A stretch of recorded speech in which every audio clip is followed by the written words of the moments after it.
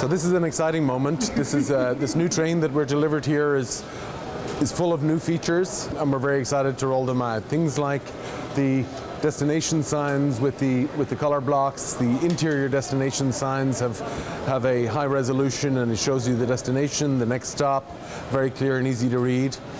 The steps for the high-low operation are a new form of step with much more robust and reliable operation. Instead of being pneumatic steps that have air leaks, they're now electro-hydraulic steps that are contained as one unit, much easier to maintain, much more reliable, much easier to use.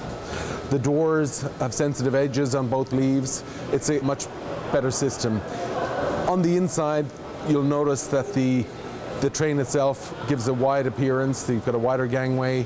You've got the longitudinal seating, which allows for more passengers to be standing and not getting crowded on top of the seats.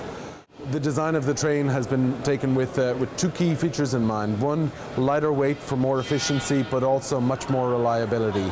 We think this train will be a great addition to the wonderful city of San Francisco, and we're very proud of what we've done here and very thankful to the Muni for all of the expert help that they've given us throughout this thing. John Haley and his team have been fantastic. So one of the great things is that this train wasn't built someplace far away and shipped in. In fact, this train left our facility in Sacramento just 80 miles up the road yesterday morning, and here we are today on the first ride. It's a wonderful thing to be so close to the city. A lot of our employees, and we have 1,000 employees that helped to build this train right up the road in Sacramento. A lot of them come from the area.